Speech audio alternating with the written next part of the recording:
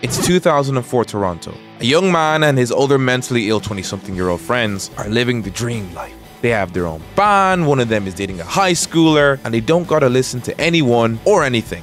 Life is good. Except that they hate themselves on the inside and struggle with self-love literally to the point where they can alter reality to pretend everything is fine. Yeah, I can see why this story is popular.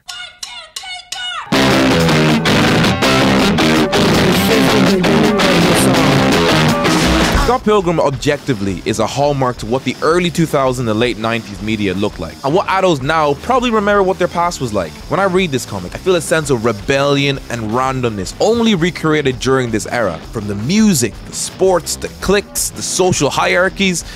Yeah, this time in history was pretty superficial. Everyone was trying their hardest to stick out, but at the same time trying their hardest to fit in. I don't know, it's weird. I don't get it. I used to dream of a life like Pilgrim's every day until I actually got as old as Scott and I realized, so that was a fucking lie. Okay, yeah, sure, you have your bubble of safety and ignorance, but when that bubble of safety finally pops, yeah, all that shit is gonna hurt. Or even worse, you stay in that bubble and you become jaded and indifferent from the feelings of others. At worst, you end up dying alone. But hey, you had a fun life, right? You enjoyed yourself, right? Right? Now, I love this story for two reasons. These are the only things I look out for specifically for seeing if a story is my thing. Now, doing either or isn't that difficult, but doing both at the same time, damn near impossible. I want to enjoy something lighthearted that doesn't take itself too seriously, but can still get me feeling that 3 AM existential dread with the flick of a switch. And there's not a lot of media that can balance these two in one story. Believe me, I've checked. But Scott Pilgrim is weirdly the perfect blend of seriousness and fun. It had hilarious scenarios of character dialogue riddled with darker and more serious themes of the human condition.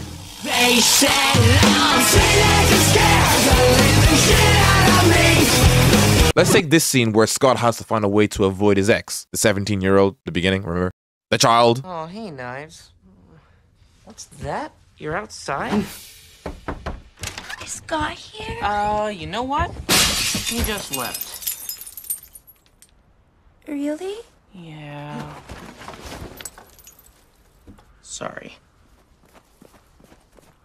How can you not at least grin at this guy's antics? He's charming, hilarious, and a downright man-child, and I love seeing him do anything. But he's also a narcissist, and a leech, and an asshole, and a two-timing fuckboy, and he has this condition of never remembering his past mistakes, and just how much his mess-ups hurt the people around him. Broke up with her. And was she cool with that? She's totally cool with it. You sure about that? Yeah, she's very mature for her age. We had a very healthy breakup. We're all peaches and gravy.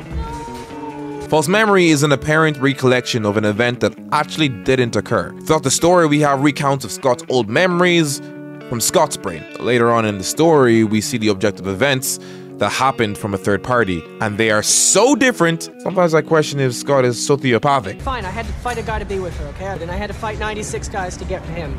He was flying and shooting lightning bolts from his eyes, okay? And I kicked him so hard that he saw the curvature of the earth. As humans, we fear pain, and a way to remove that pain from the past events is to distort exactly our role we had to play in the events preceding the painful moment. And if you've read these comics and thought, wow, Scott is actually a really shitty person, you'd be correct. In the span of 5 volumes, this guy Brian Lee O'Malley shows the onslaught of hurt people Scott trods and steps on in order to continue living this fake reality where he's done nothing wrong. Hopping from one girl to the next, trying to rekindle old flames, mind you, some he broke up in the worst ways possible.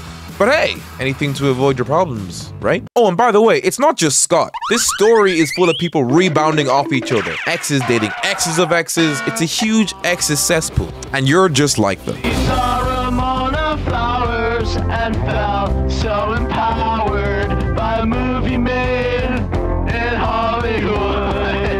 We've all had our moments of self-victimization over an event we remember we did nothing wrong, where it was all the other party's fault, where it was us versus the world. This is the genius of Brian Lee O'Malley's Scott Pilgrim. All of his characters are flawed. Very flawed. Like, I don't know who is worse, Scott or Ramona. I mean, at least Ramona is smart enough to pack her bags to leave when she completely destroys people's souls. Scott just stays there and gaslights them to thinking that everything might have not been as bad as they remember. That time with Lisa? That was a misunderstanding. That time with Holly? That wasn't what it looked like. That time you dumped Kim? Okay, me and Kim are all good now, all right? And the reason why these characters are so well written and real is because they are real.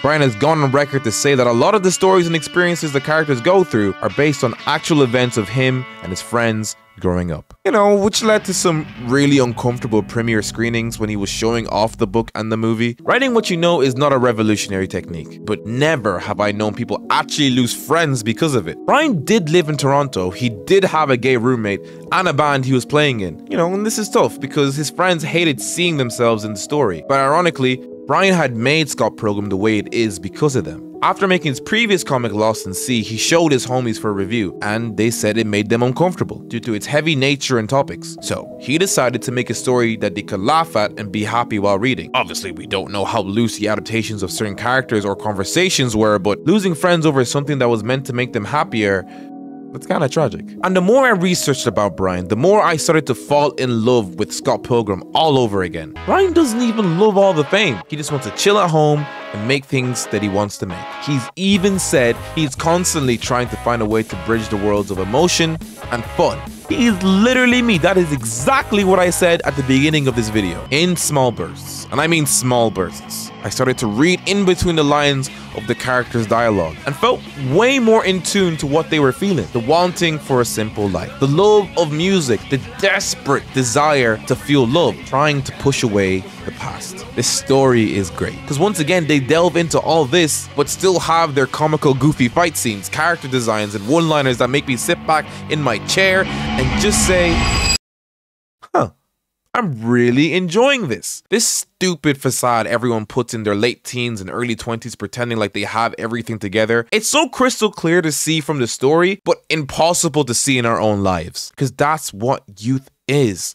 This dumb cycle of history repeating itself until you finally say, fuck it, things will be different this time. I'm going to try and make things right. I'm tired of pretending things are okay. Let it be a Digimon music monster or a pretentious four-eyed egomaniac. I know what I want, and I'm not laying over to the side pretending like I don't anymore. This story is a perfect example of the madness of youth. The betrayals, the responsibilities, the fun, the nostalgia, the rebellious energy. All ugly to look at by itself, but taking a step back on that period in life, you realize it's the most twisted, beautiful time you'll ever have the pleasure of experiencing.